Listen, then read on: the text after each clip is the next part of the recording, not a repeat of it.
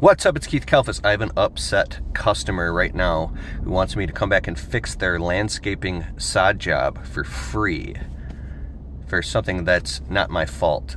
And if you've ever been in this position, I want to talk out and explain to you what I just went through, and let's all learn together. What's up, it's Keith Kalfas with the Landscaping Employee Trip. Right now would be a good time to hit the subscribe button and tap the notification bell so you can get notified when I upload videos. Now, today's Saturday quotes, but I just had an appointment with a customer. We installed their sod 49 days ago.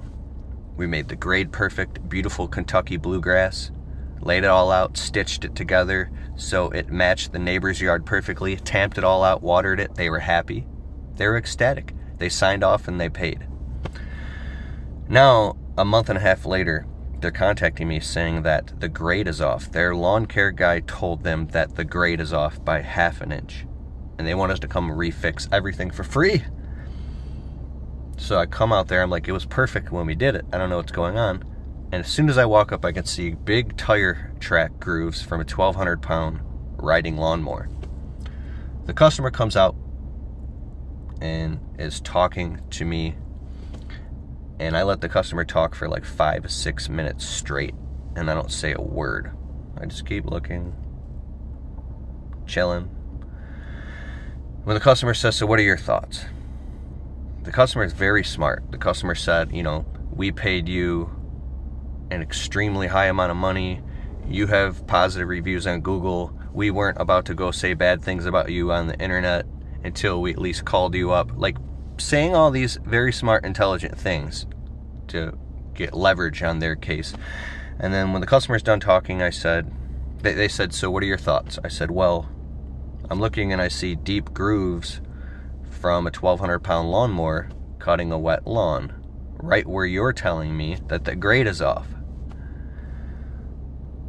And as soon as I said that, the customer immediately got upset and said, well, if you're not going to fix it, then just tell me right now. If you're not going to, and then in that moment, my heart started to pound and my blood pressure went straight up. And I said, calm down, Kalfas. Calm down, Kalfas.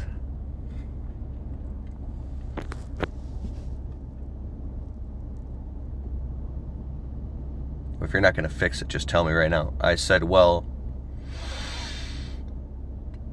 47 days ago when we finished the job, you were totally happy and everything was good, and you signed off. It was fine then. What changed? And then the customer got really upset and started, to get very upset. I said, I want you to understand that 47 days has went by, and I'm not just going to admit and take responsibility for what very well could have been a 1,200-pound lawnmower making grooves across this lawn. She says, well, what about here where the grade is off in these little tiny places at the edge of the sod? And I can clearly see diagonal stripes for a lawnmower and a lawnmower turning around on a wet lawn, causing divots from repeatedly making the same path over and over and over and over. I said, well, I'm not going to go and accept responsibility for, here's the key part, for a lawnmower turning around on my sod job, but,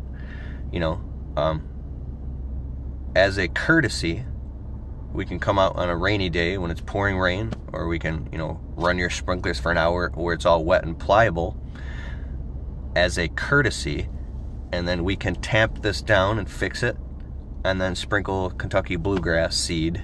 And there's a couple little parts that were drying out, and I don't know why, because I'm sure they've been watering it every day with a sod. I think my buddy was telling me Stanley Genetic had a video talking about where the sod, you have to overseed anyways on top of the sod. And I wasn't really too sure of that, because our sod job looks beautiful, but there is a couple spots where it's drying out. Two little spots, just two spots.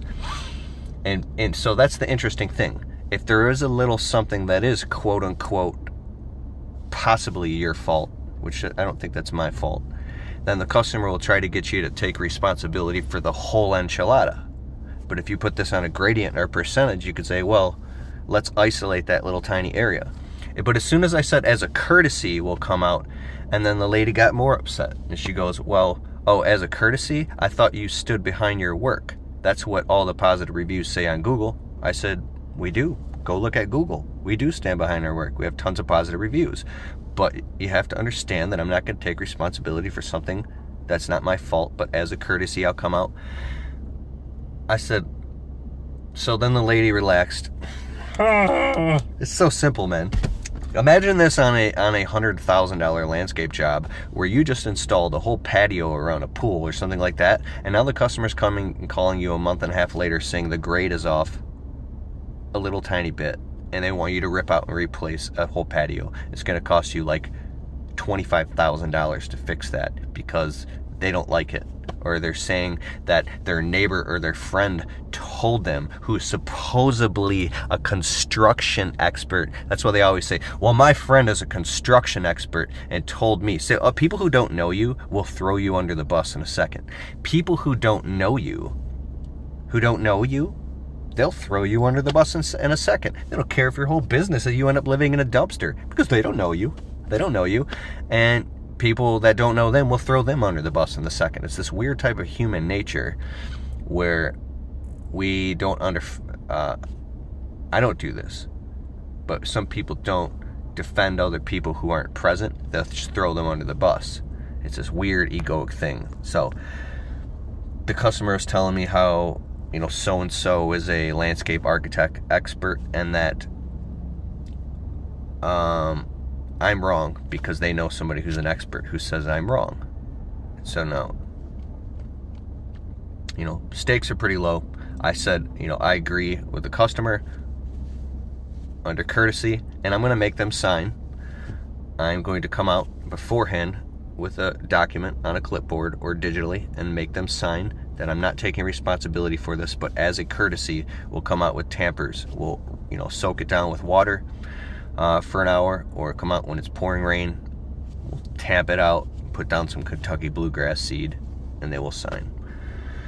But it's interesting when somebody's accusing you of something, you know.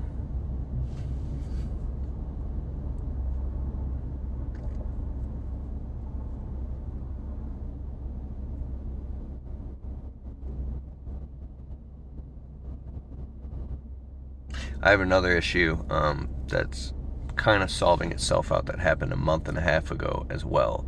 Little tiny thing. I'll talk about that in a different video, probably on my window cleaning blueprint channel, because it happened while cleaning windows, and it was literally a little tiny scratch on a customer's hardwood floor. First time in 7 years. I don't even know for sure if I created the scratch, but I'm assuming that I did. I'll talk about that in my window cleaning blueprint channel, where I've already paid $530 for a professional furniture medic to come out and fix a scratch, like